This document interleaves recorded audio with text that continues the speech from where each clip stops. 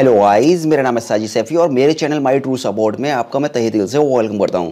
दोस्तों, आज की इस वीडियो में हम आपको Realme 2 के अंदर एक ऐसी ट्रिक्स बताएंगे जिसके ज़रिए आप अपने फ़ोन के अंदर जितने भी एम्प्टी फोल्डर्स हैं आप उनको एक क्लिक में डिलीट कर सकते हैं और आपको उन फोल्डर्स को कहीं भी सर्च करने की ज़रूरत नहीं है।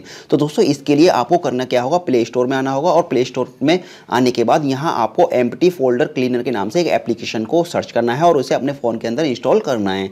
दोस्तों, मैं इसे अपने फ़ोन के अंदर ऑलरेडी पहले ही इंस्टॉल कर चुका हूँ। चलिए मैं आपको इसको यूज़ करने से पहले, यानी इस एप्लीकेशन को यूज़ करने से पहले कुछ जो एम्प्टी फोल्डर हैं उनके सैंपल आपको दिखा देता हूँ। तो इसके लिए आपको मैं चलिए फाइल मैनेजर के अंदर लेकर चलता हूँ। तो जैसा कि दोस्तों आप यहाँ गौर से देखें, मैं यहाँ फाइल मैनेजर के अंदर आ चुका हूँ और आने के बाद यहाँ आप गौर से देखें तो इंटरनल मेमोरी है यहाँ फ़ोन की। यहाँ मैंने एक फ़ोल्डर क्रिएट किया है टेस्ट के नाम से।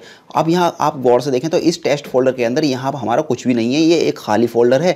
अब हम उस एप्लीकेशन के ज़रिए इस फोल्डर को यहाँ से डिलीट करके आपको दिखाएंगे। दोस्तों, ये जो एप्लीकेशन वर्क करती है, आपके फ़ोन के अंदर जितने भी कहीं भी हों, यानी कि आपकी फ़ोन की मेमोरी में कहीं भी अगर कोई भी एम्प्टी फोल्डर है तो वो उसको यहाँ से ये डिलीट कर देगी। अब चलिए दोस्तों, हम इस एप्लीकेशन को ओपन कर लेते हैं और जैसे ही दोस्तों हम इसे ओपन करते हैं तो इसका जो इंटरफेस है हमें कुछ इस तरह देखने को मिलता है। अब यहाँ आप और से देखें तो यहाँ आपको फर्स्ट में, यानी कि जो सबसे पहला ऑप्शन है डिलीट एम्प्टी फोल्डर का, अभी आपको करना क्या है, इस पर क्लिक करना है। जैसे दोस्तों आप इस पर क्लिक करते हैं तो आपके फ़ोन के अंदर जितने भी एम्प्टी फोल्डर थे वो सारे के सारे यहाँ से डिलीट हो चुके हैं। और यहाँ आप गौर से देखें तो यहाँ सारी की सारी लिस्ट आपको देखने को मिल जाएगी और यहाँ कहाँ और किस जगह से इसने खाली जो फोल्डर थे, एम्प्टी फोल्डर थे, उनको काटा है वो भी यहाँ आपको देखने को मिल जाएंगी। जैसा कि दोस्तों आप यहाँ गौर से देखें, जो फर्स्ट है स्टोरेज और जो 0 दिखा रहा है और वहाँ आपको टेस्ट नाम का एक फोल्डर है उसे भी इसने यहाँ से डिलीट कर दिया। चलिए दोस्तों, आपको मैं एक बार फाइल मैनेजर में फिर से लेके चलता हूँ वापस और हम चेक करके देखते हैं कि हमारा जो एम्प्टी फोल्डर हमने बनाया था टेस्ट के नाम से, क्या वो कटा या नहीं।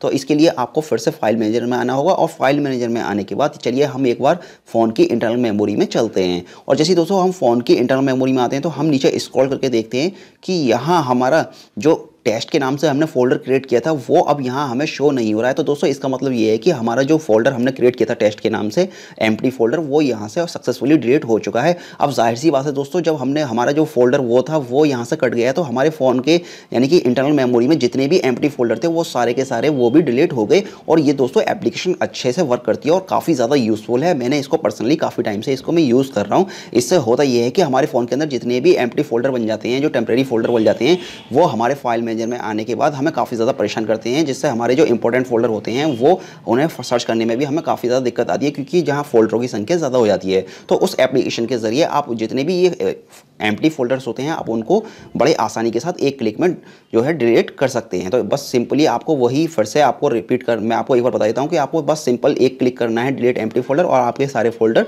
डिलीट हो जाएंगे। तो दोस्तों ये एक काफ़ी कमाल की एप्लीकेशन है, आप इसके ज़रिए जो है अपनी मेमोरी को भी बढ़ा सकते हैं। तो चलिए दोस्तों, फिलहाल इस वीडियो को ख़त्म करते हैं और अगली वीडियो में, इसके बाद जो अगली वीडियो में नेक्स्ट यानी कि नेक्स्ट वीडियो आपको मेरे चैनल पर मिलेगी, वो उस वीडियो में मैं आपको बताऊंगा कि किस तरह से आप अपने फ़ोन की जो इंटरनल मेमोरी है आप उसको अच्छे से खाली कर सकते हैं। तो चलिए फिलहाल इस वीडियो को ख़त्म करते हैं, मिलते हैं ऐसी एक और मज़ेदार वीडियो के साथ।